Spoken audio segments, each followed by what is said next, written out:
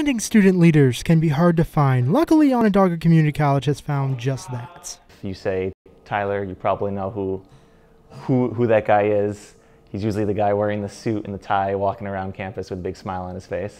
Tyler started as a work-study student in the Onondaga's Career Applied Learning Center, bringing Tyler to the attention of Bridget O'Donnell, the student activities manager for the Office of Student Leadership and Engagement. Tyler's involvement in a vast array of groups on OCC's campus made him the perfect fit for the Welcome Leaders position at OCC. Tyler's outgoing personality and knowledge of OCC's campus, as well as the ways he's been involved across campus through work study and with the music department, made him an excellent candidate for the Welcome Leader position.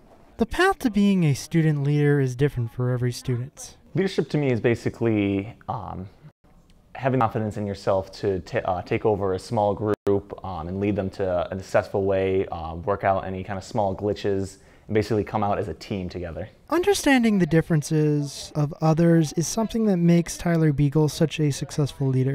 Diversity on the campus definitely helps out. For me, I feel it gives me a broader idea of different people in the world, and then by getting that experience, it definitely betters myself as a person. This is why diversity is key to leadership. In Gordon Student Center, Michael Phelps, on TV Updates.